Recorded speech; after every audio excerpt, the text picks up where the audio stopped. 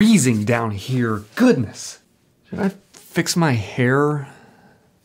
Oh, I don't guess it matters. Okay, today I will be giving my thoughts and opinions on, I think, what is it? 4 of Murphy's favorite series. She's been wanting me to just sit down and give my thoughts on these. This is my 7th time trying to do this video. I can't get it right. Here's hoping 8th time's a charm, because I'm not doing it again. All right, first series I'm going to give my thoughts on. Let me get it. How does she do this? Mistborn. So this was the first series she got me to read. And I liked it, although, let me see what my notes say here. I'm gonna give you a couple pros and a couple of cons. My first pro with the series is that I thought Straff Venture was an excellent protagonist. I really liked his just kind of, take charge attitude. It's kind of what I want to see in a main character, so I like that. A con is I would like to have seen more from Vin throughout the series as a whole. I think Sanderson could have really taken his time to flesh out that character specifically. It would have made the experience better. The other negative was that the magic system wasn't very well explained. You're kind of just thrown into it, and you just kind of have to figure out what the characters are doing with drinking of the potions and whatnot. So I would have liked a little more explanation from book to book as we progress through the magic system. It would have been better with some little more detail. Overall though, I think book 1 probably was my favorite in the Mistborn series, or is a trilogy. The other two kind of trail off, and is not as much action going on. So, but overall, it was a fun read. Overall, so number 2, the second series. Does she even? She has it on her shelf. Okay, let me get it. So I'm not going. They're all back there. I'm not going to hold up every single book in the series because it's a massive series. So Game of Thrones. I've never watched the TV series. Years ago when it was on, everybody was obsessing about it. I never really felt the need to get into it, but I did read the series, and here are my thoughts. So this is my first foray into the world of Stephen King. I've never really read any other of his works before, and so this is kind of my introduction. I loved the spankings. That was interesting. Was happy to see that throughout the series. The world of Roshar, just in general, was very interesting to me, and I loved kind of just studying like the maps in the front of the books.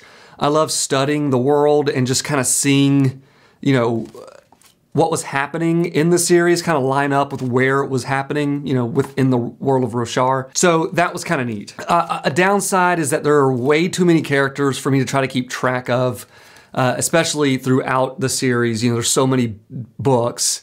Pretty decent.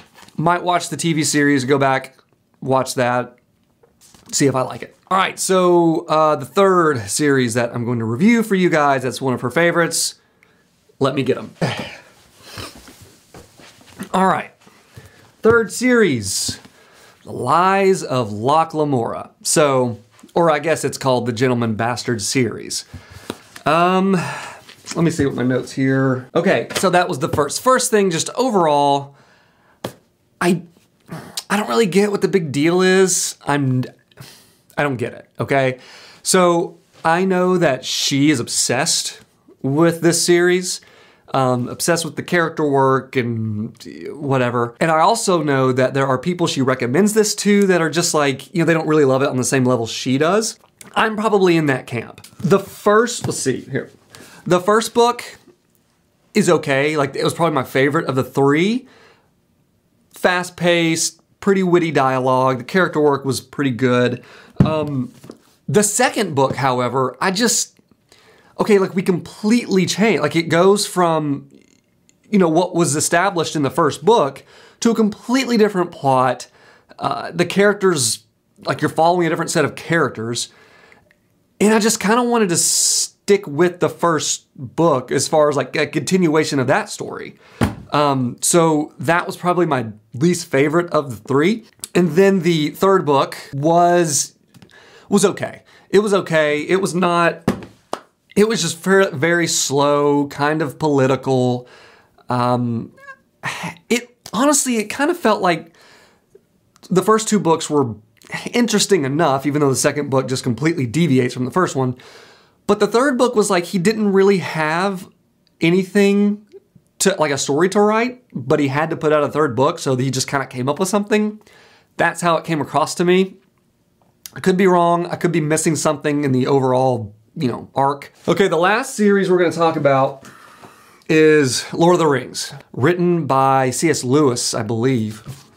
So, I'm going to be honest with you, I didn't really have the time to read all three books, so I just binged the movies instead. I didn't mess with The Hobbit. I just went straight to, the Lord of the Rings. Fun! I would say out of all these, it was probably my favorite to experience. I think my favorite character was probably Legolas. He's attractive. So there you go. Take 8 went better than I anticipated. Finally got this thing nailed down. I don't know. I mean, so those were my opinions on her favorite series and what I thought of them. So thanks for watching. Let me know what you think about my opinions. Which series was your favorite out of all these? And maybe we'll make this a yearly tradition. I'll sit down, read some of her favorite series from the year, kind of give you my opinions on them. All right, well, thanks to the patrons. I guess she has those still. And that's it. Really should get some heat down here.